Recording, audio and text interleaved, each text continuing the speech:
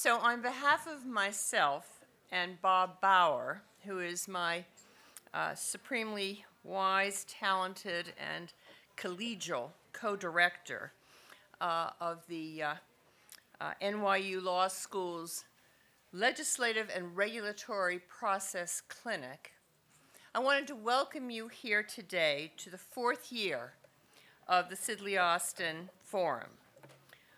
We are joined this year by another NYU law entity, the Reiss Center on Law and Security, a nonpartisan, multidisciplinary institute. And the director, Rachel Goldbrenner, who is here, has been invaluable in helping pull together the program for this afternoon. Now, this forum would not be possible without the generous support of Sidley Austin, a renowned international law firm. And so it gives me great pleasure to introduce Peter Roskam, who is a partner in Sidley's Chicago office, who knows a lot about what we're talking about today. He served his district in Illinois in the U.S. House of Representatives for 6 terms, from 2007 to 2019. And during that time, he held a number of very significant positions.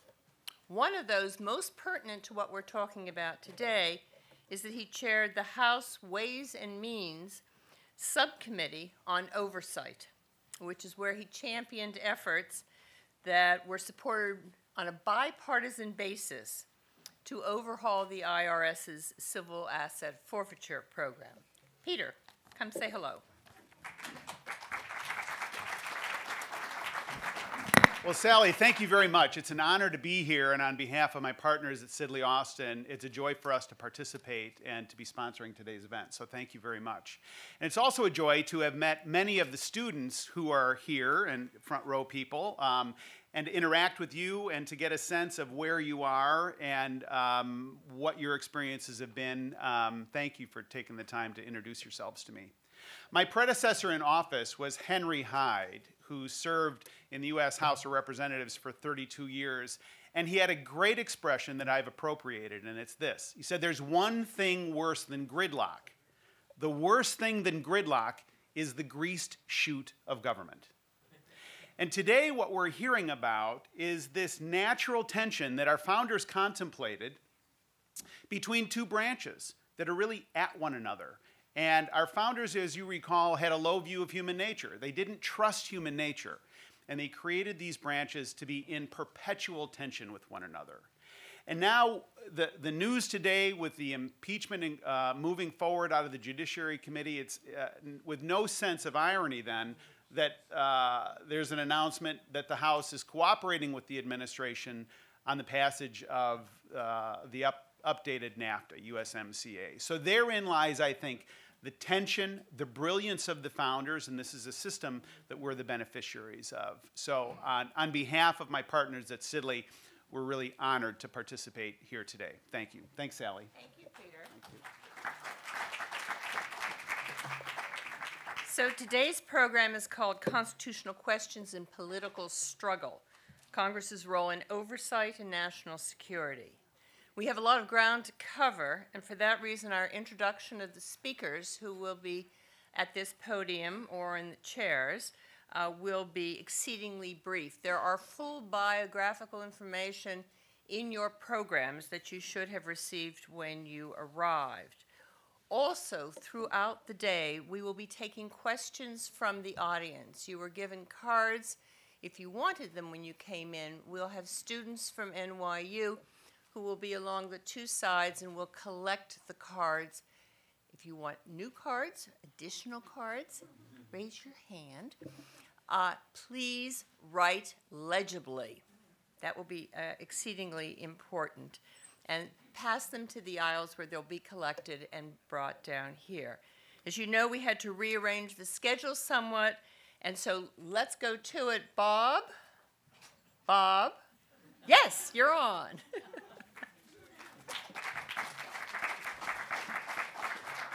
Will you do the honors of introducing our first panel? So you have a program with the appropriate biographical backgrounds. I'll just say very briefly, on my left is Kathy Rumler, who is the head of the Global White-Collar Defense and Investigations Group at Latham & Watkins, has served in 2 White House counsel's offices, including the one in which I served. She was my deputy from 2009 to 2011, and then for another 3 years as President Obama's White House counsel. She will tell you the years when she was my deputy were the most rewarding of her professional life. That's true, is it not? Of course. So, and she does not answer questions that she does not wish to give the answers to. And she has a rich experience with the topics that we are going to be discussing today, which is an examination from a broad institutional perspective of Congress's role in oversight of national security. On her left is Don McGahn. He is a partner at Jones Day. He is in charge of their government relations and government representation practice. I've known him for many years. He was a chairman and for many years a commissioner at the Federal Election Commission. He was the general counsel to the National Congressional Campaign Committee, in the course of which we also came to know each other on very friendly terms. And we also, as you well know, he was White House counsel to President Trump for a, I guess, extended period of time until a couple of years. And Don will join us now in a conversation about the White House counsel view of the issues that we're going to be discussing today in congressional oversight, war powers, the discharge of its constitutional role. And I'm going to ask them at the very end, I'm going to let you now, to leave us with a few questions at the very end that I in turn hope that we can ask Senator Lee and Congressman Krishnamurti when they arrive later. But let's begin. First Kathy, then Don. Fundamental question. So I was watching a presentation that Senator Lee gave to the National Constitutional Center, and he stated that Congress's failures in these areas are the biggest constitutional problem of our time. Your microphone isn't close to your mouth. I'm sorry. Senator Lee, in his presentation, National Constitution Center, stated that he thought that congressional oversight failures, congressional failure to assert its role, constitutional role in oversight in national security, was the largest constitutional issue of our time. From a White House perspective to begin with, what are the challenges for making that relationship between Congress and the executive work? One of the biggest challenges is managing leaks.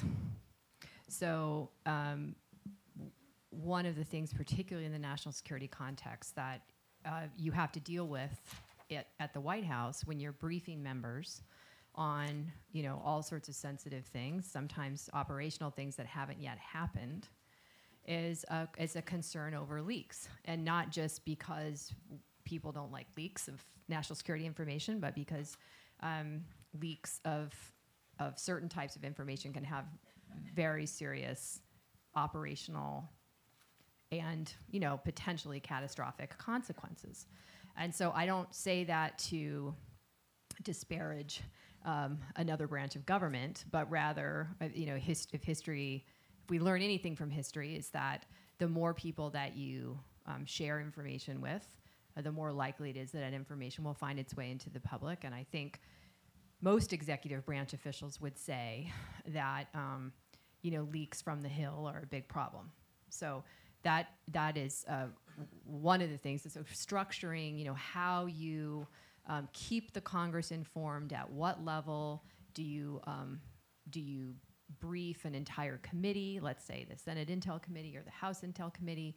Do you brief the leadership? Do you brief the leadership and the committees?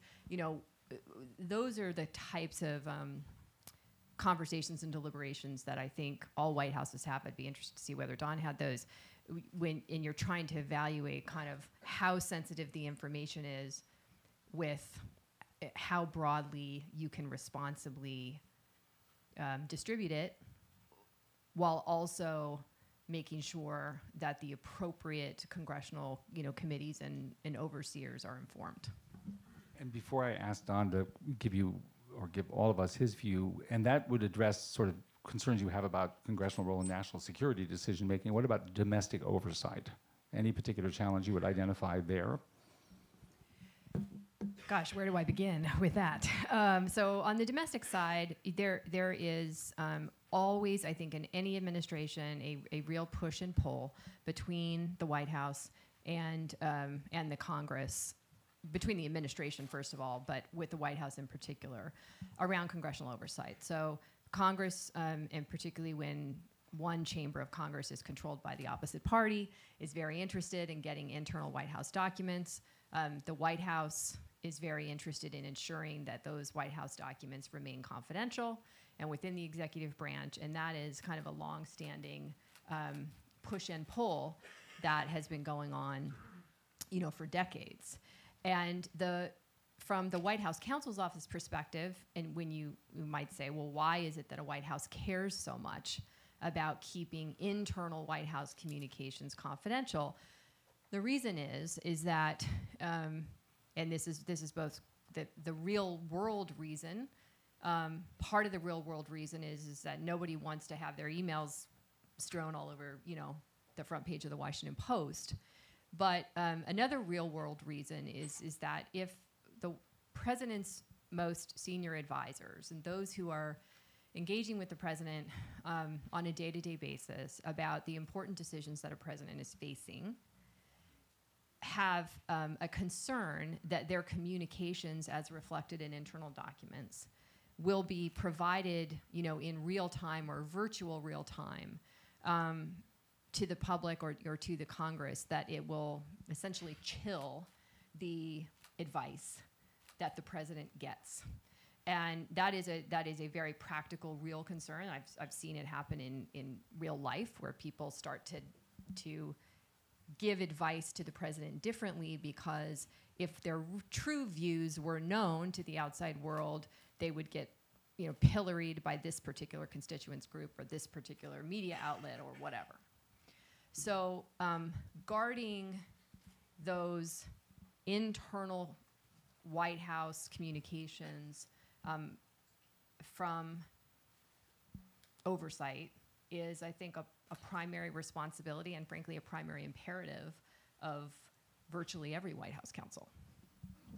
Don? What was the question? As I recall the question, I think the simple answer, which is not necessarily the most correct answer, is when it comes to oversight, particularly with foreign affairs and international issues, most assume it really depends the party composition of the White House versus the House versus the Senate. And if it's all the same party, it's easy. If it's not the same party, it's hard. Certainly true, much easier if it's all the same party, I think. Much harder if it's not the same party.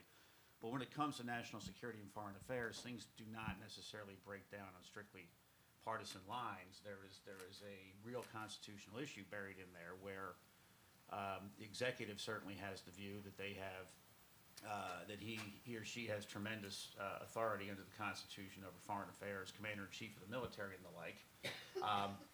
Congress tends to say they have oversight, and they ultimately, particularly the House, has the power of the purse. So a lot of this back and forth and tug of war actually sounds in constitutional principles, and that doesn't necessarily know party lines because each side of the aisle has folks who don't necessarily fit in with their colleagues' view of what the mainstream view of the Constitution is. So you have, on the Republican side, you have folks who actually think the executive branch does have a big say. Others are very suspicious of concentrated power, various range in between. So it's always an interesting juggling act.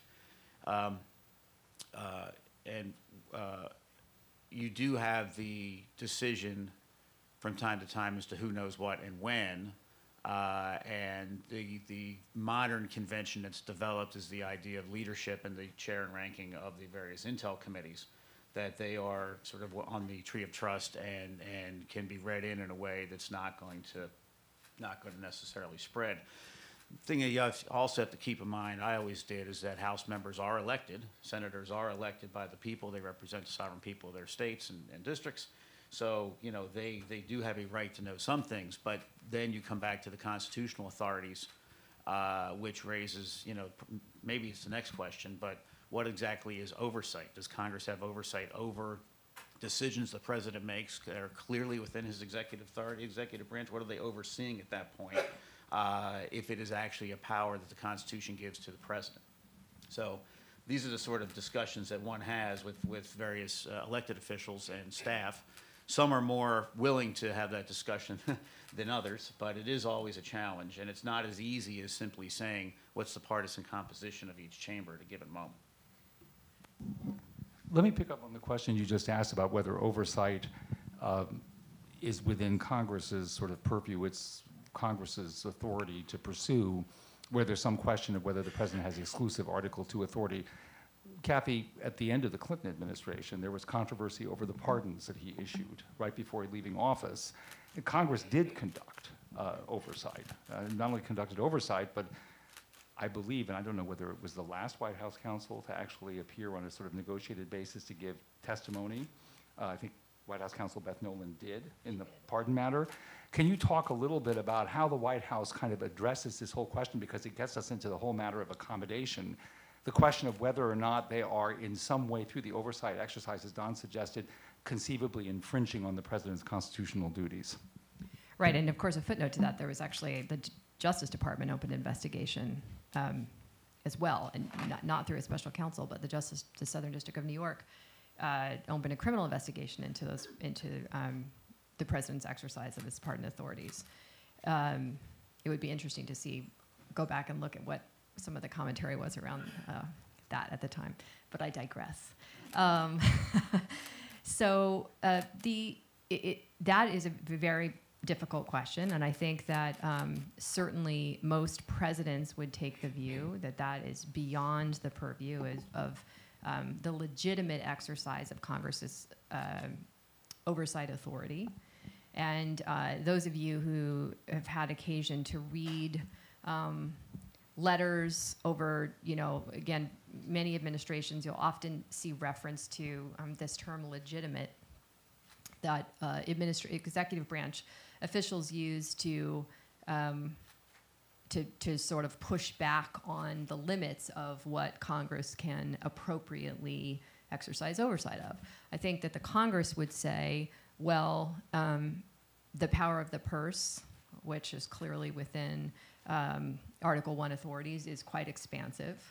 And we frankly fund the executive office of the president, and that allows us to exercise, basically have sort of unfettered review. And that's kind of an ongoing debate that, as you mentioned, generally does end up resulting in an accommodation. I think most presidents have made decisions based on political judgments about whether or not to make available, for example, in that instance, the White House counsel to provide testimony, notwithstanding the fact that the Justice Department would have been advising the White House that the White House counsel may have been able to assert the doctrine of absolute immunity and decline to go and testify. But nevertheless, President Clinton, who is now former president, but I think technically Beth testified after he was no longer in office, because the Mark Rich pardon was on the very last day or second to last day of his time in office. But they make a judgment about what are the optics of not having a senior White House official testify or a former senior White House official testify. How do those optics affect the president's political capital and his ability to get other things that he wants to get done? If he's still has another election, a re-election, all of these kinds of things come into the mix, and that's where you get into this zone of accommodating. And that's why historically it hasn't happened a lot, but there have been senior White House officials who have testified before Congress, notwithstanding the fact that the executive branch takes the view that there is a circle of advisors who should be immune from having to provide testimony to Congress. If it is what you refer to as a prudential judgment that reflects both the legal and constitutional position the president takes and what you call optics, the potential sensitivities, political sensitivities of either allowing the testimony or not allowing the testimony. Let me put the question to you, Don, this way. If you are going to be one day teaching White House counsel school, and you've got a White House counsel in front of you, what as a theoretical matter would you say is the role of the White House counsel where a judgment like that, the one that Kathy described, is not just a legal judgment, right? It's a sort of large institutional political judgment about what in the current circumstances the White House should or should not do to respond to the congressional demand. What's the role of the White House counsel? How does it relate, for example, to the participation in those decisions of other component parts of the White House? Well, I think that if I were teaching White House counsel school, if that were a thing, maybe it should be a thing. Who knows? Okay, is that better? Okay. If I were teaching White House counsel school, the first thing you'd have to note is what you note in any sort of legal ethics class or kind of lawyering 101, who is the client? And counsel to the president is the counsel to the president. And with that comes sort of obligation to always think in terms of the legal authority of the president, authorities under the Constitution, statutes, and the like. And it's not it's not a personal lawyer. We all say this. It all sounds pretty easy in the abstract. Maybe for some it's tough to grasp in the abstract, but I think for lawyers it's rather easy to sort of say, oh, that doesn't sound that hard. An easier way to explain it to lawyers is if you're representing a corporation, you represent the entity, not a particular CEO or a member of the board or that kind of thing. And I find with lawyers that resonates a little bit better when they say, oh, they think, oh, there was that one time so-and-so on the board really wanted them to do some sort of opinion letter that they could go do something, or the CEO wanted to do something, and you had to say the bylaws aren't going to permit that. And, the CEO or the board member would be very mad at you for a while, but at the end of the day, you're representing the entity. You may represent the CEO personally. That's a different role than worrying about the institutional concerns. So the first thing at White House counsel school would be to sort of discuss who is the client and what that means and what it doesn't mean. The political ramifications of decisions, lawyers are probably not the ones best equipped to make those decisions, just as in corporate America, business judgments ought not be made by the general counsel. It ought to be made by the CEO or the board or whatever other mechanism that the bylaws demand. Lawyers can certainly weigh in on what their judgment is, because all these questions eventually become mixed questions of law and politics.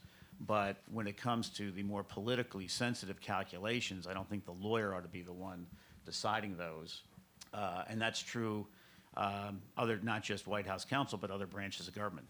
The Chief Justice has a general counsel, the House has a House counsel, the Senate has a House counsel, Senate counsel rather. The counsel to the Senate started making political decisions for the senators. People would think that was way out of bounds. So, I think for White House counsel school purposes, I would emphasize the fact that you are, a lawyer kind of for a branch of government, in a way, just as there's other lawyers in other branches of government who have similar institutional interests that they have to keep in mind when they offer their advice. So to be clear, let me ask you this question, and Kathy, same question to you. So does the lawyer wind up intervening or sort of, if you will, expressing a judgment on a question of, well, I think we ought to do, there are significant constitutional problems we have with yielding to this congressional demand, but we ought to do it anyway because there are the following potential political or communications ramifications. Is that a judgment that the White House counsel brings forward in the first instance, if we're now talking to White House counsel school, or is that something the White House counsel offers in the way of opinion only if asked? There's no right or wrong answer. I think it depends on who the White House counsel is, who the president is, what the relationship is, and the nature of the question. I think if it is an issue, even if political, that could then raise a second or third degree legal issue, I think it is the obligation of the lawyer to raise it and say, if you do this, even if you have the authority to do this today, it may put pressure on another part of the analysis tomorrow that'll put you in a legal box. And you see this with the accommodation process. There's times to fold them, times to hold them, and you have to think. I think the lawyer's job is to think not just about what are we doing on Monday and what are we doing on Tuesday, but what's going to happen Thursday and Friday, not of this week, but even of next week and next month and next year and next term and terms thereafter. And I think that's the modern view of what the White House counsel kind of does is help with sort of the institutional. DOJ still does a large part of that office legal counsel with their opinions and whatnot, very much the institutional knowledge of the executive branch. But your real question about how far does the lawyer go, if the lawyer gets into playing political consultant, you cease being a lawyer, and I'm not sure who would then listen to you for legal advice. When I first got the job, I met with some of my predecessors that I knew. There was one predecessor in particular who, that was the first thing he told me when he was teaching me White House counsel school. I'll give you a hint which one it was. Kathy, thoughts about if asked, or just because you should anyway, give that kind of advice to the president? I agree with what Don said. I think that it's important, if you're not asked, and you feel like for whatever reason it's important to offer a view that's more of a political view or an optics view than a legal view, it's important to emphasize to the president and to other members of the staff that that's what you're doing, so that it can be appropriately discounted by everybody in the room, if that's what they want to do. So I think making sure that you maintain your difference, because there are lots of people, I think in every White House, there are lots of people who believe that they have, political expertise and the best political judgment and can give the president the best political advice. And it's important that the White House counsel be different than the others in that respect and be offering a perspective that is rooted in law and precedent and, defending the institution. Don brought up the Office of Legal Counsel of the Department of Justice, and the relationship between the White House counsel and the Office of Legal Counsel has obviously been a subject of recurrent comment and controversy on the issues that we're talking about. Right? Boundaries of constitutional authority, whether or not privileges can be appropriately asserted, and so forth. What weight? Well, I'll ask the question in two parts. To what extent does the White House counsel feel that that is an opinion that the White House counsel has to have, as opposed to, for example, the White House counsel reaching his or her own opinion on the subject? And what weight, if that opinion is acquired, does the Office of Legal Counsel's judgment on those issues carry, or should they carry? I ask that question because there's obviously been this view that the White House counsel, a view, it's not the only view, that the White House counsel is too close to the president, represents the president, though institutionally, also at very close quarters in a personal sense as well, and that the only way for this constitutional order to be properly policed is to have an independent body of specialists, like in the Office of Legal Counsel, weigh in on these issues.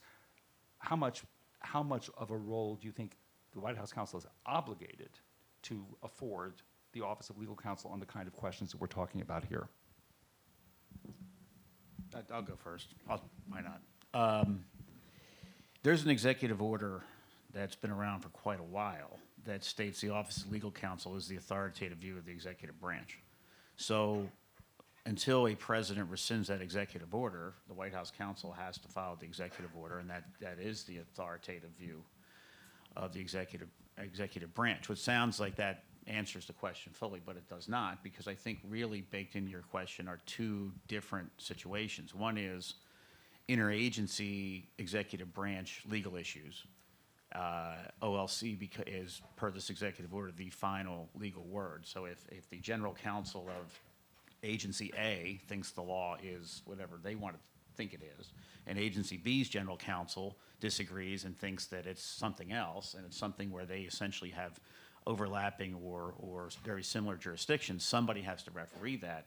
And when push comes to shove, it's actually the Office of Legal Counsel who is the authoritative thing. Now, White House counsel tends to be the more informal referee, and you try to work things out, your own accommodation process, so to speak, where you actually end up, at least with legal questions, people look to the White House counsel as the person to kind of break the tie.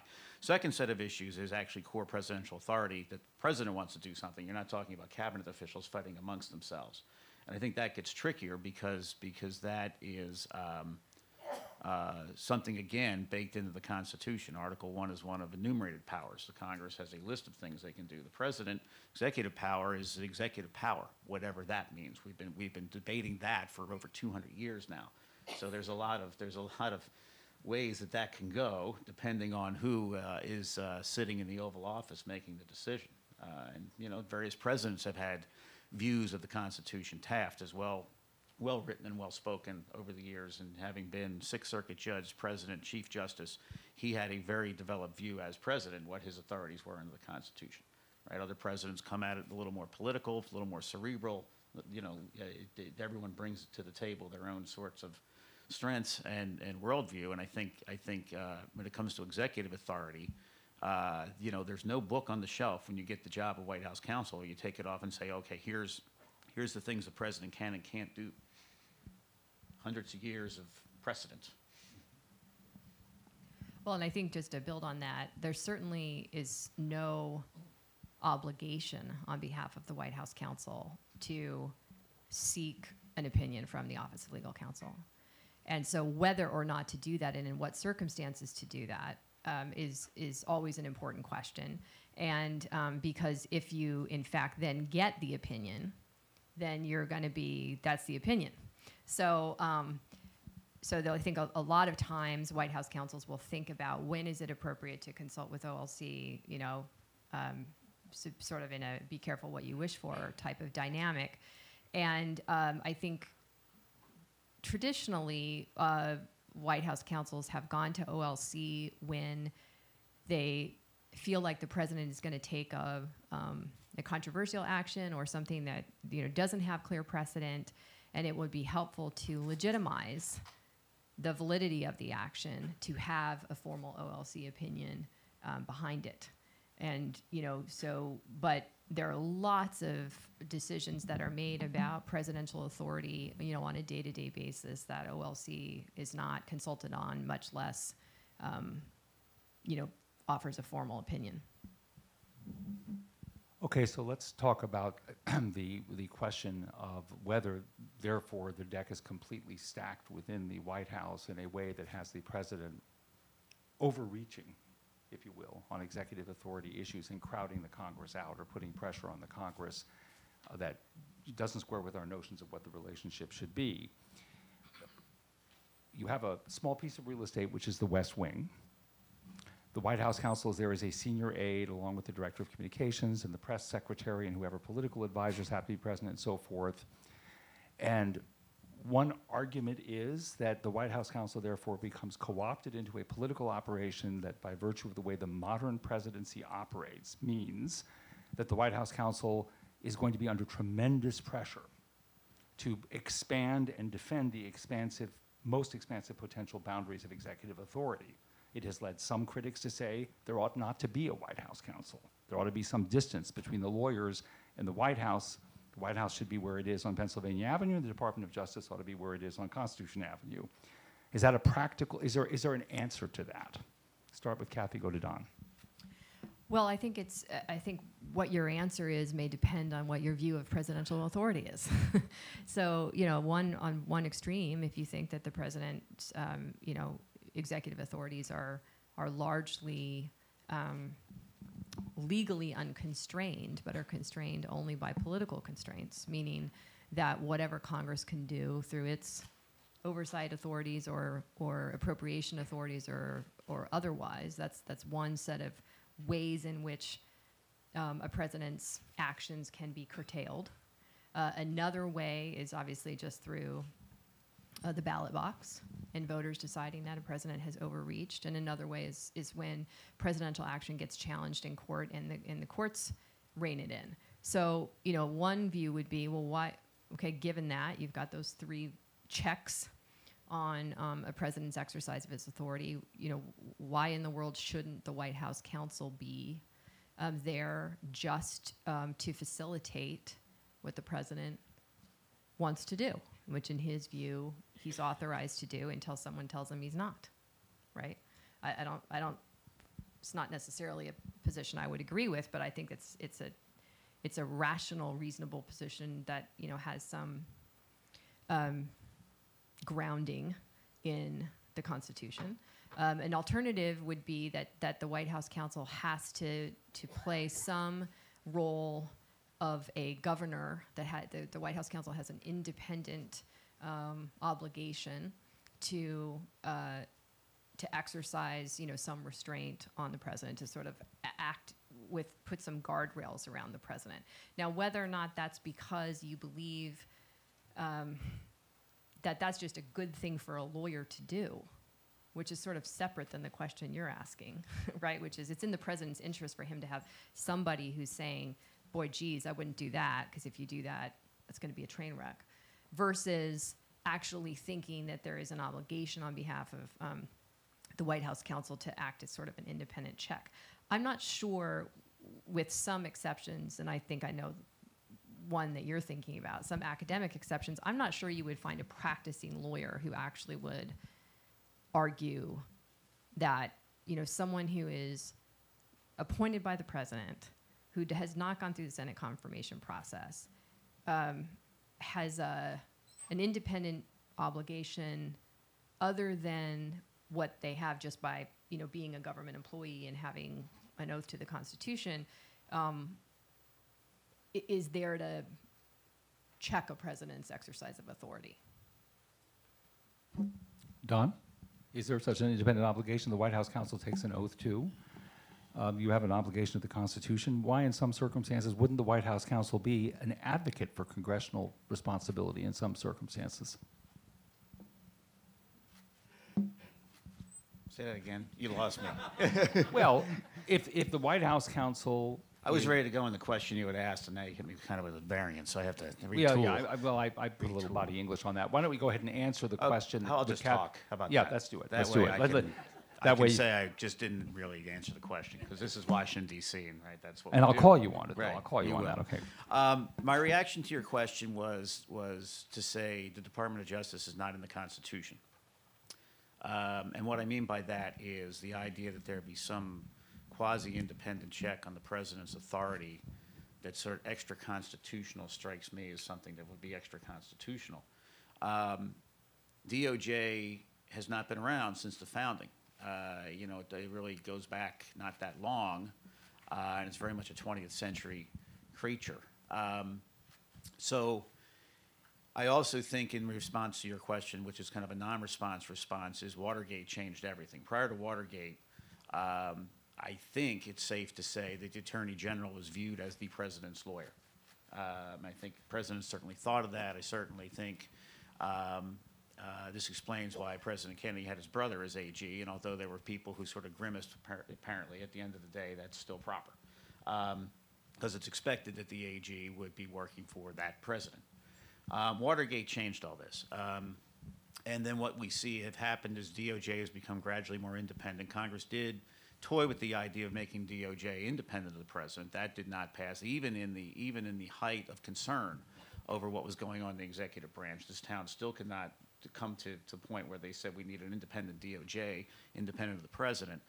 And I think White House counsel, in a lot of ways, as DOJ has become more independent of the White House, has filled that gap with legal analysis that kind of fits into what would otherwise be a vacuum.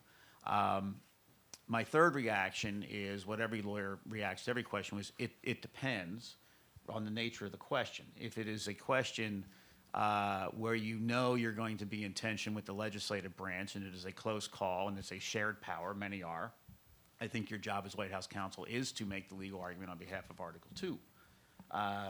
So I'm not sure the duty of counsel is to rein in the power under Article 2 in a situation where Article 1 has tools at its disposal to fight the fight. We like to think of these fights sometimes as these mega big policy or legal fights. 99% of the argument that goes on behind closed doors are very small fights over how we move a particular rule or policy, and then so it's not the sort of stuff that most people end up caring about or gets in the newspapers. But whatever approach one takes as a lawyer, it has to be consistent, where the smallest issues and the largest issues, you at least kind of call the balls and strikes in the strike zone. So you have to be kind of consistent. What I always found was tricky is I'm one, and I think lawyers fall into one of three categories in this town. You're either sort of an Article 1 person or an Article 2 person, or you're made to be on the bench. I cut my teeth much more in the legislative side, representing a lot of elected legislators. As outside counsel for the House Administration Committee for a while, so they did some oversight. And then, lo and behold, now I'm the counsel to the president in Article 2. So I had sort of played the lawyer role on both sides of this sort of thing. So I came at it with probably a little bit different view than some, not all, of my predecessors, where I was very much able to think, how are the Article 1 lawyers doing oversight going to think about this, and sort of take the analysis more that direction, as opposed to this sort of, it's a nice academic debate over what the role is and checking this and all that, but at the end of the day, we have three branches of government, and when they crash into each other and fight for their various powers, I see that as a feature, not a bug, in our system of government. Meaning that as White House counsel, you help the president fight for his share of the turf based on a reading of Article 2 authority. Each branch takes care of its own, what it must do to defend its own boundaries. Right. Let's take something small that's not really current events. It makes it easier to just not, because everyone's going to see everything through the lens of today, not 10 years ago or 10 years from now, but, we're trying to do sort of a high, thing. I've represented a lot of people in the U.S. Senate. They really love the fact that they have a big say in picking who's on the federal courts. But under the Constitution, the president makes the nomination, the appointment with the advice consent of the Senate. So maybe a question when Mike Lee speaks is, what about all this stuff the Senate has sort of come up with over the years, these institutional Senate prerogatives where the Constitution refers to the Senate, but it turns out it's really a subset of the Senate? Is it my job as White House counsel to say, well, the Senate's view is really, I think we should take this seriously. As White House counsel, the view is the president makes the choice, not the senator. Right? Now, I'm back to representing many of these senators, so, they're going to hate when I say this, but I have to get in trouble with somebody here today. So, there's issues like that come up, and that is something that is not, it's not foreign affairs driven. It's not the sort of inside baseball that most people care about, but it is something that sounds in the Constitution, and that is a shared power where the Constitution makes clear who the ultimate decision maker is, but then he has to get the advice consent of the Senate. So that's one of these things where, what's the job of the White House counsel? Represent the president's views, no question about it. Not be a check on his views or say, well, the Senate really thinks that it has a larger role than you think, sir. No, that's not your job at all. You're a lawyer for the president. Well, and I think that example and what Don is sort of hinting at is this the difference between sort of, what are the authorities that are grounded in the Constitution and what are the authorities that have developed over time through norms and expectations and precedent, basically, right? So Congress has decided that it's going to assert more authority than a presidential lawyer might think that they're entitled to in the context of judicial nominations by doing things that they can do. Things like something called the blue slip system, which, is a Senate kind of technique that gives senators much more practical say over judicial nominations than the Constitution probably, frankly, provides, right? But that's a practice and a norm that has developed over many years, and there are, kind of lots of debates in the inside baseball world about whether or not that's a good thing or a bad thing. And likewise, I think with respect to the, notions of Department of Justice independence and how much the Attorney General should be independent from the President is another thing that falls into the category of a norm. And that what are the expectations of people and how much of this is basically a product of this dynamic government that we have and a dynamic constitution that evolves through learning and through events like Watergate and through events like every time we have a Supreme Court vacancy and nomination process. We learn something new every time through going through that process. The executive learns and the Congress learns, and they frankly figure out how to gain more power in that process as a result. before I talk about the interactions with Congress in particular, I just want to push on this last point with the spin that Don correctly identified. I'd put on the earlier question to you about the role of the White House counsel in helping the president think through what authorities and he or she wishes to assert, how far he or she wishes to go. I take it, Don, that your view, and then I'll put the question to you, Kathy, is that presidents come to office under tremendous pressure to get stuff done. They've made broad promises. There's a huge public expectation with the inauguration of every president. Even in a divided polity, at least half the country has huge expectations about what's going to happen with a newly elected president.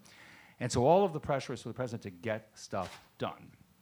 So the result of this, of course, has been ever since Arthur Schlesinger coined the term imperial presidency, presidents come in head of steam to try to sweep obstacles out of their paths. Does the White House counsel have any obligation to say to the president, you took an oath to uphold the Constitution. Let's talk a little bit about limits. What legacy, constitutional legacy, do you want to leave in the development of a relationship that is both functional for you, but within constitutional bounds within the Congress? Is that a weird conversation to have, Don? Is that maybe totally unproductive, but I'm asking that question, and then Kathy. I think it'd be a weird conversation to have out of the blue, just as if you're, counsel to the Speaker of the House or the Senate leader, or, all of a sudden, we need to talk kind of thing.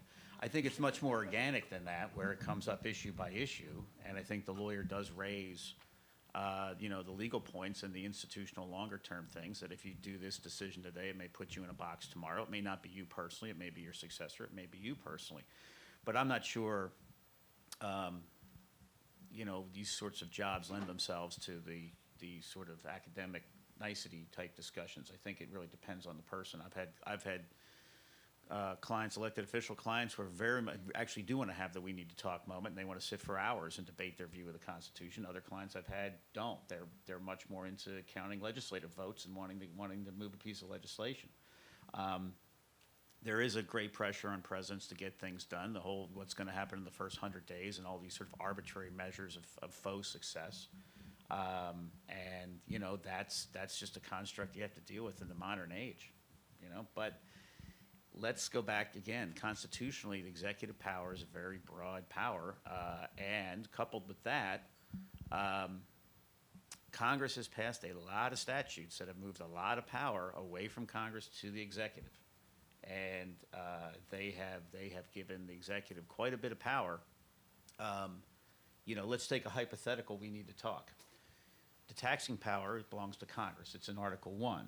If you keep reading the taxing power, it gets into duties, tariffs, and that sort of thing. Tariff is a form of a tax, I guess, right? Read the Constitution, that's what it looks like. But there's a number of statutes that allow the president to impose tariffs for a variety of reasons. So when people in Congress howl that a president may be doing this, that, or the other with tariffs, the statute authorizes the president to do it, dead stop. It's right there. Now, is it the lawyer's job to say, well, personally, I remember in law school I wrote this paper where I thought maybe this statute, okay, I'll run for the Senate and repeal the statute if that's your personal view. But as a lawyer, the Congress gave the authority. So when Congress says, oh, well, you're going too far, it's their own statute. And it's not just, I'm using that kind of as a hypothetical, current event. There's a number of these statutes throughout that have been passed over decades that have shifted a lot of what would otherwise be power that Congress thinks it has over to let the president do it for purposes of efficiency or swifter decision-making, whole host of good government reasons, situational political reasons of the day, you name it, it's happened.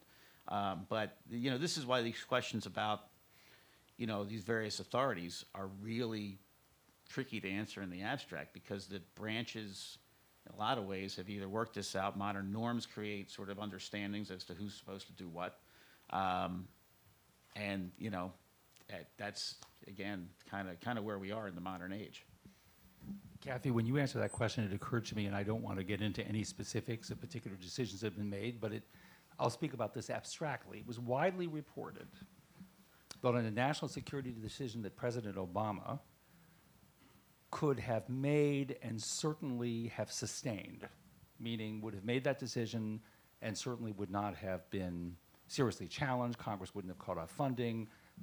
Maybe somebody would have filed articles of impeachment, but not many, and there wouldn't have been much momentum behind an impeachment process. And you advised he shouldn't, and he didn't. Could? What's up with that? Yeah, yeah. What's up with that? In light of the conversation we're having, what's up with that? Yeah.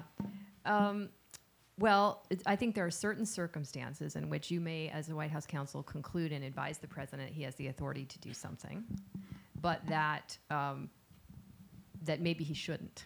And this was one example, or there was one example that we're not getting into specifics of, but where I thought that the decision was, there was enough question, and I would say there was substantial question about whether or not it was actually within the president's authority to do a particular thing, that it would be, he would be better served by getting the Congress to agree with that decision. And so to actually seek congressional authorization, that was not an obligation on his part, but in my view, it was a prudential thing for him to do, to put what was inevitably going to be a controversial thing on sort of sounder footing.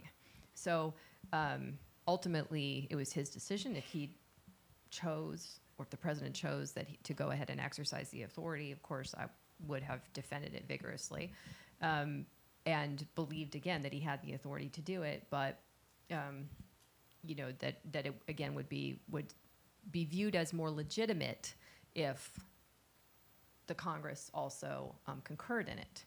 You know, what's interesting, I think, just getting back to your question about, you know, whether there's a time to sit down and say with the president, you know, let's say in the first 6 months of his first term in office, you know, do you have a constitutional vision?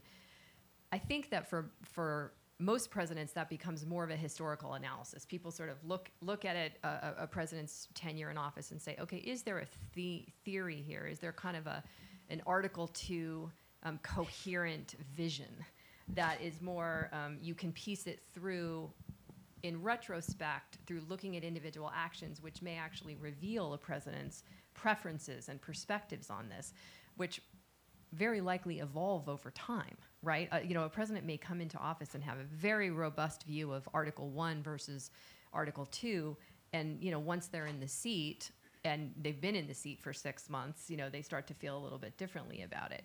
And so, you know, I think President Obama, for example, not to get into specifics, but, you know, he actually, you know, did take time at, you know, different moments and different moments of reflection to say, okay, you know, what have we done in terms of his exercise of his constitutional authorities, and sort of what is there left to do, and how do I, the president, think about that in kind of a coherent way.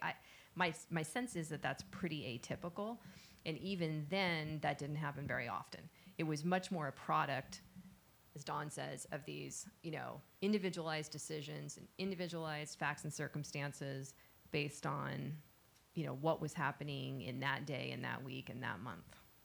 So I want to clarify what seems to be, I wouldn't say a difference between you and Don, but an issue that's raised for me by the answer you just gave, which you said, in that situation where there was a question of authorities, but it probably could have been within his authority, he would have been better served by having congressional engagement, and it would have been viewed as more legitimate. Those were the two. And my question to you is, and I want Don to comment on it, if Don is right, that if it's something that policy dictated would be the best action for him to take, why is he better served by not taking it if he knows that for all practical purposes he can get away with it? Whose legitimate view are you concerned about here? And then I want Don to comment on that. I mean, why wouldn't the White House counsel just say, oh, well, don't worry about it. I mean, you know, yeah, maybe there's a question here, but if it's the best policy, go ahead. Congress may complain publicly, but it's not going to do anything about it. You're not going to be impeached for it. But it sounded to me like there was, in that prudential response you gave, there was, you know, a touch here of concern that as a legacy matter, however you want to characterize it, just would be better if he restrained himself. And I want you to clarify that and let Don respond. Yeah, and I think when I say better, I don't mean in the abstract. I mean that there would be, that it would have more public legitimacy, meaning the public would be more supportive of the decision if the people's representatives were lockstep with the president on that decision, right? So that's what I mean by that. So, and when there are questions about, and these come up, pretty frequently, whether or not a president, particularly in the national security space, can take unilateral action, kinetic action, do something that would be considered sort of an act of war. Should the president go ahead and do that unilaterally? Let's just say, people say he's got the authority to do it, but there's always a question about whether or not the president has the unilateral authority to do it. Is he better served by getting Congress to agree, right? So if you look at, let's just take the authorization for the use of military force that was passed right in the wake of 9/11, weeks after 9/11. I would argue that the actions that were taken by President Bush, kinetic action to target terrorists, were more legitimate in the eyes of the public because he had the congressional authority to do so. I'm sure that President Bush and his lawyers would have taken the position that he didn't need it, but he had it. And that's really what I'm talking about, right? So that everyone says, yes, you have this authority and you can use it. Makes me think of the war. Let's maybe go past more bipartisan history. War powers resolution. It's one of these things that unless you really pay attention, or everybody in the room pays attention, so everybody probably already knows this, but whenever there is something that happens that the war powers resolution requires the executive to submit paper to Congress, it all says the same thing. It's being done consistent with the war powers resolution. It's never pursuant to. No executives conceded the legitimacy of the war powers resolution, but they've all submitted paperwork consistent with it. So this is not something that just happens today or yesterday or last week or last administration. This has been something that's been with us for a long, long time in a variety of areas, particularly when it comes to foreign affairs. Look, to the extent you can get Congress on your side, that's just smart. That's just, it doesn't take a lawyer to know that, right? Sometimes you have to go it alone. Sometimes you have to get the support when you can get it. And I think every lawyer runs into situations where you may be able to do it, but then it would help if you maybe did this, that, or the other. And this is not only in big issues, but small ball things, right? I mean, somebody wants to do, it would really help if you maybe had a couple extra pieces of backup before you went off and put that in your white paper, because, yeah, that's an opinion, but maybe, you could do that because it turned, and I'm thinking more in taking it completely out of White House counsel role, more in political lawyer role, right? A lot of things politicians can do, but it's going to look bad and it's going to raise questions, right? So you probably, maybe that is a fundraiser, but there's not really enough people.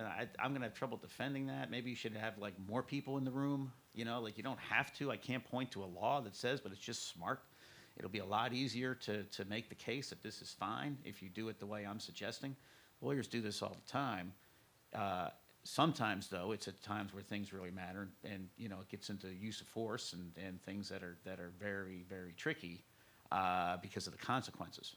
But again, my point is, as a lawyer, you have to try to have some consistency where how you recommend and advise on small decisions is consistent with how you recommend and advise on the big decisions, and it can't be you can't all of a sudden be somebody you're not just because the stakes are higher. Okay, let's now go from sort of process and sort of high constitutional deliberation to just the practical difficulties with dealing with politicians in the Congress. Okay? So the standard response from former White House counsels who are assailed for the president's failure to engage productively with the Congress is, and I wouldn't say all White House counsels, I'm not speaking for everybody here, I'm just saying one hears it, they're just impossible to deal with. They don't want to take responsibility for their actions. They would prefer to complain publicly while privately leaving the hard difficulties to the executive. And so they delegate, sometimes formally delegate the responsibility. When it's abused, they don't rescind the delegation. They don't police the delegation. Or alternatively, they don't delegate, but they also don't act to protect their constitutional equities, because they want it both ways. They want to be able to put it on the executive, but at the same time, either allow the executive, maybe opposition parties are less inclined to do this, to claim credit for success, but certainly they want to distance themselves from hard decisions. Okay, I know this isn't fair critique, and how much of a, how Are we much talking of about a, how the Senate does its procedures? pardon me? I mean, the Senate's designed to avoid voting on most things, right? It's unanimous consent. If you want to talk about sort of putting something off, every branch has its moves, per curiam opinions, right? We all have our moves. I think, I guess we'll move from White House counsel school to just representing politician school. I've never run from office. I never will. I always remember it takes a lot of courage. Certain kind of person looks themselves in the mirror and say, I'm going to stand before voters, and I think I get more votes than the other person. And it brings a certain kind of personality and a certain kind of confidence that most of the rest of us lack. So it's a certain skill set to represent that kind of individual. For me, and Bob and I have this in common. We've represented elected officials, you longer than I, but for many, many, many years. We don't have to bring age into this, okay? I got left back one year. And there's, certain ways of doing it. So to me, it wasn't, I hate to say that was not really that big a deal, because I'd represented so many other politicians. So I grew up in a political household. I had an uncle who was a state senator, another uncle who did advance for Bobby Kennedy in '68, was in California in June of '68. So I grew up in the game. So for me, this is all normal. I'm used to sort of being around, political decisions and that kind of thing.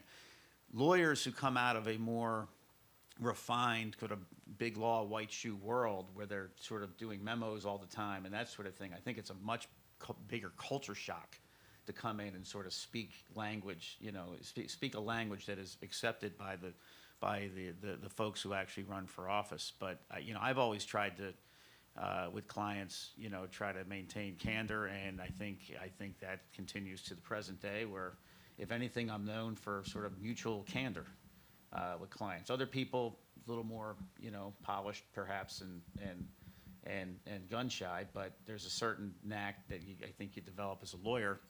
And I think at the end of the day, you always have to remember that this person's won an election. It's not them. They represent people. People voted for this person. And, that deserves a certain level of analysis, understanding, and a certain way to present whatever your point of view is on the law. Always has to be read through the lens that this is not just advising, Corporation X on how they can, do a public offering of stock. It's a different thing. It sounds in something very big to me, which is sort of our self-government. Well, but before I turn it to Kathy, then because that was a very diplomatic response.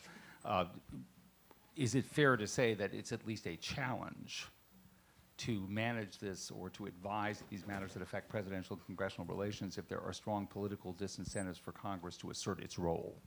Sure. Okay. Yeah. How that manifests itself in particular cases, that's a whole law review article in and of itself, but that's part of the fun. Fun. Okay. Kathy? I'll be less diplomatic.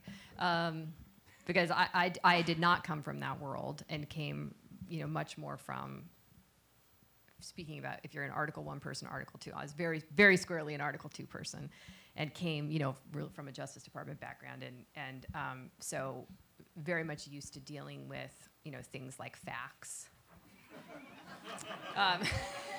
So, dealing with the Hill all the time is just absolutely maddening. I remember, this is early on in my tenure, and we had a judicial nominee who we felt was a really wonderful judicial nominee, actually someone who was nominated by the president when you were still White House counsel, but then I was taking over to try to get this person through, and going up and talking to senators and having a conversation with one senator in particular who was on the Judiciary Committee, and he said, Kathy, she's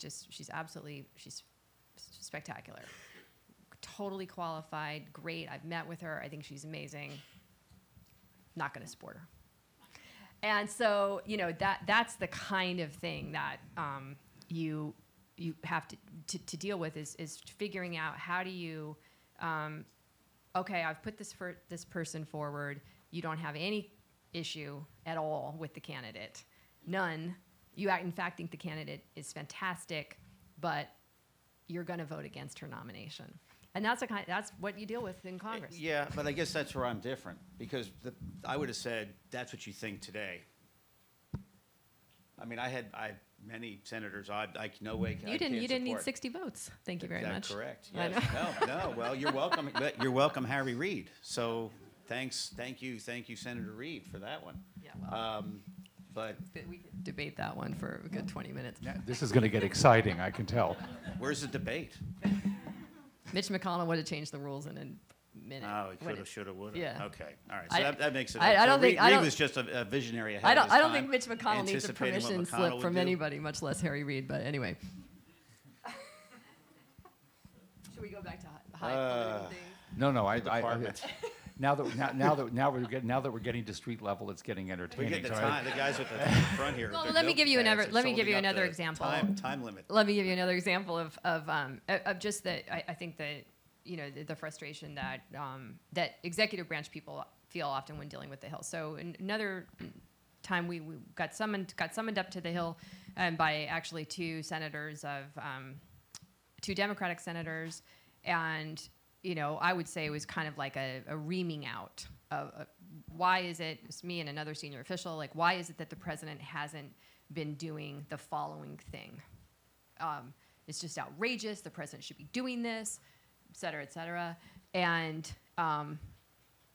at which point I said, well, the reason why is because you both voted for a bill. You actually voted for a law that restricted the president's ability to do the very thing that you're now mad at him for not doing. And it was just like blank stares back. And I was thinking, well, was that not in your staff memo? But that, I would say the answer is probably no to that. That was probably not in the read ahead for that meeting for the probably staff. Was not. No. But I think those are two obviously very small examples, but I think are indicative of sometimes why people who have worked just exclusively in the executive branch have frustrations with dealing with folks on the Hill. It happens to all of us. I mean, not to be. I mean, I would have the same kind of meetings, and I probably handle them a little differently because everybody has their own way of dealing with this. But you do run into this sort of sometimes. You realize you passed a law that allows the president to do this, or limit it, or acknowledge the president has authority in this area. And then you have a bunch of multi-factors trying to limit it. What did you expect the president to do with that? Right. Just not do it. And so that is tricky. But that illustrates something that I've kind of come back to, which when you have these discussions, everyone wants to think about either what's happening today or some big picture thing. Or everything is not some monumental decision that saves or kills democracy. It's a bunch of granular meetings of the sort you say, where you're just beating your head against the wall. But this is kind of backs me. My point is, you're there to represent the president, and you have to say this is what the president's going to do. And sometimes it was awkward for me because sometimes it'd be people who had been former clients. And I'd have to say, I know what you're saying. I don't represent you today. I'm representing the other side of Pennsylvania Avenue. So, I was fierce when I represented you. I'm be just as fierce when I represent the people down the street. Yeah. Right? And I was fortunate in that having been around, represented folks, that kind of thing, it never really got to the point where it was particularly hostile I don't think I ever had a senator blindside me on anything in a meeting, either side of the aisle. I was very fortunate in that I was never summoned They may have thought they were summoning me, but, you know, I might stop by. You know, you don't want to. I never felt like anyone was summoning me, at least in the legislative branch, to come see them. At least when I was White House, you know what I mean. But that's a tough part of the job, because you do get into these things, and you're, as a lawyer, particularly if you're an executive branch sort of Department of Justice sort, you come in and you get your legal analysis, and then, you know, the member of the legislature just is coming at it from a whole different planet. Which is why I said, you know, my next line would be, well, that's what you think today, but my mind would be thinking about, okay, well, you were elected 4 years ago, and your vote total was this, this, this, and I know if I get this, I know how to get your vote. You know, I came at it from much more that kind of point of view, particularly dealing with senators on confirmation issues, because that's not, you know, you know, polite, you know, tea with the queen. That tends to be raw, you know, who has the most votes wins kind of stuff. So you have to think that way, which was always a challenge for me, because I'm much more of an Article 1 guy than an Article 2 guy, based upon my career in D.C., although I've spent my government time mostly in the executive branch. I want to commend the two of you. I was occasionally summoned, and never for the purpose of bestowing praise on me. So we have a few questions as we conclude here. One question: the executive branch has the Office of Legal Counsel, from the audience that is. The executive branch has the Office of Legal Counsel that renders opinions on the legality and on the legality, constitutionality of congressional access to information. Congress does not have an office that does that, other than in the context of legal action or a lawsuit. Should Congress, do you think Congress would benefit, if you want to express an opinion, on having an office that functions like the Office of the White House Counsel, however, in the legislative sphere? With respect to congressional oversight Correct. issues in particular? Correct. Well, I think practically both chambers do have that function. And I've certainly had conversations with either House Legal Counsel or the Senate Legal Counsel around issues of dispute about congressional oversight and what's appropriate for Congress to request. And, you know, that's part of the accommodation process. Again, I'm not talking about committee counsel. I'm actually talking about, you know, Senate Legal Counsel coming in and advising senators, yes, your request is legitimate, or, you know, of course, as Don said, I mean, the Senate Legal Counsel takes the same view about the Senate's authorities as we do about the president's authorities, which is a very expansive perspective, right? Senate Legal Counsel is going to take the view that the Senate is essentially entitled to virtually, you know, every document that exists within the executive branch if it's pertinent to something they're looking at. But I do think that does exist, if not formalized in the way that OLC exists. Don? No. Here's why. The House is 435 members, the Senate's 100 members. They all have a vote. They all bring to the table their own desire to represent their constituents and uphold their own oath of office to uphold and defend the Constitution. The executive branch is the executive, so it makes sense to have more of a centralized legal decision advice mechanism there, because the executive power flows from the president, whereas the legislature, it's much more dispersed. So the idea of having kind of an Office of Legal Counsel for the House or Senate, I think, would run into 435 buzzsaws and 100 buzzsaws on a daily basis, and it would just be unworkable.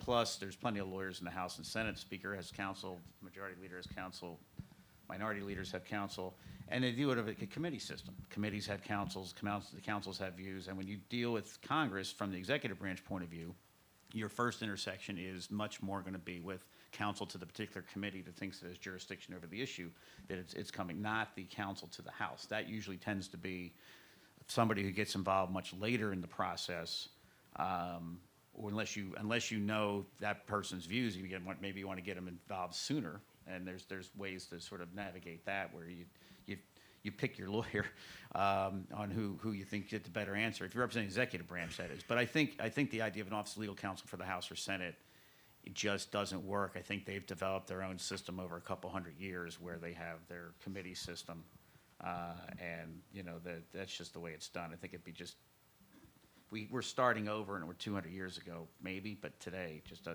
don't think it's workable at all.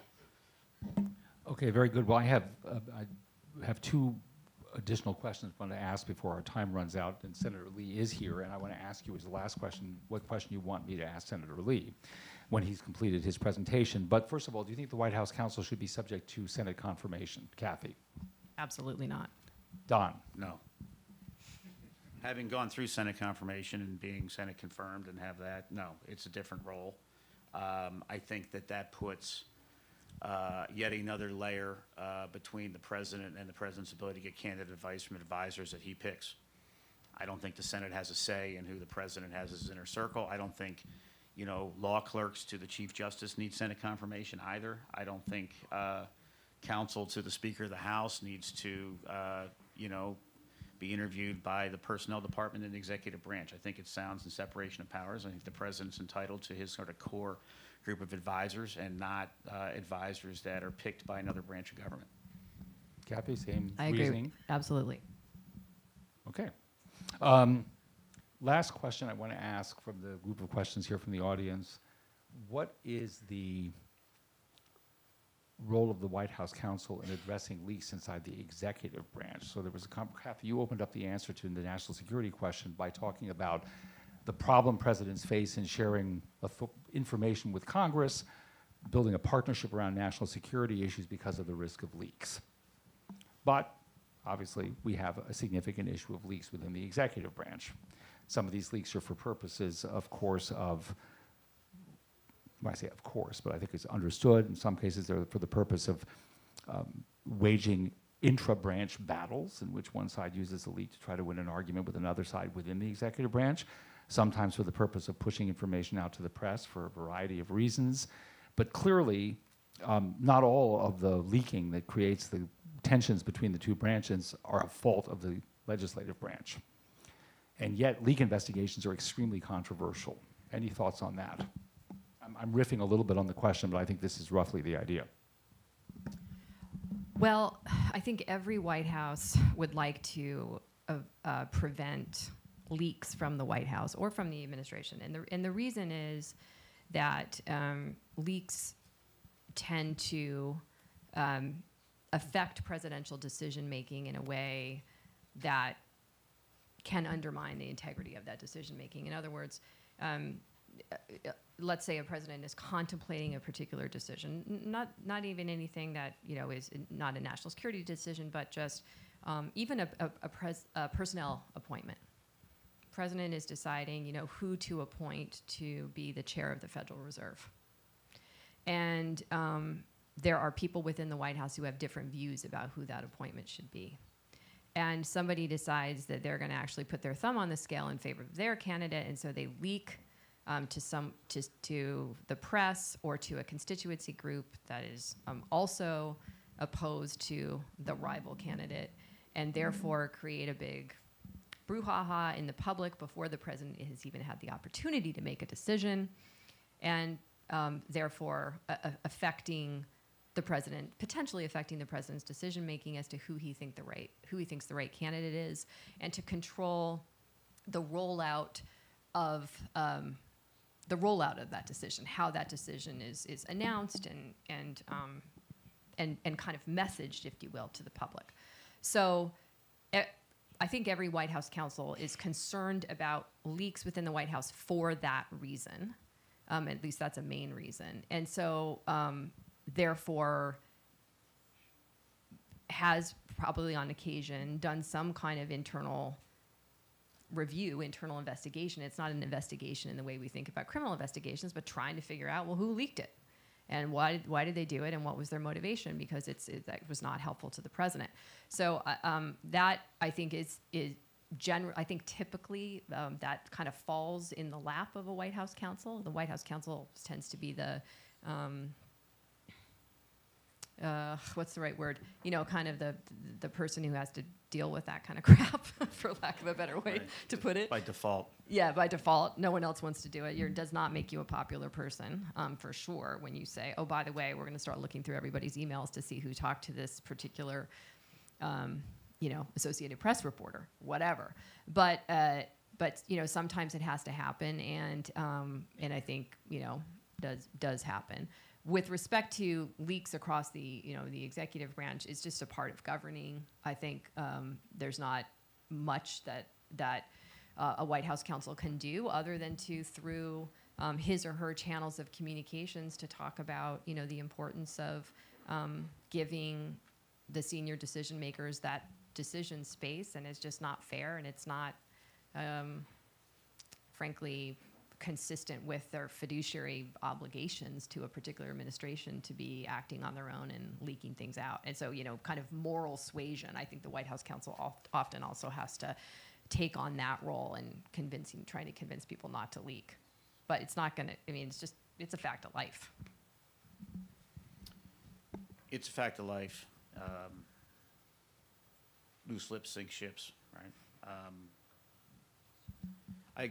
One thing you said really rings true, and the way I thought of it is White House counsel's office is not an investigatory office. Right? We don't really have the resources or sort of the authority to go around and formally investigate things. We review things, and I think what the counsel's office does is issue spot and help determine whether a particular leak requires additional legal action, a referral, or whatnot.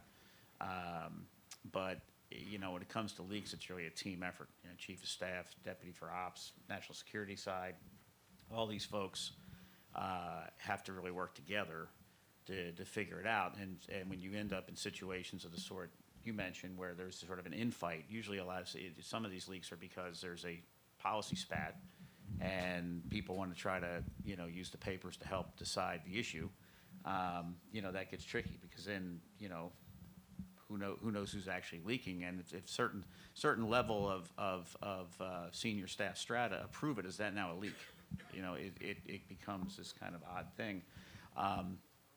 Again, I go, but you only know what you know because of where you come from, and on Capitol Hill, it's you don't even really consider it a leak anymore. I mean, it just happens. You have these meetings, and it's in the paper before the meeting's even over.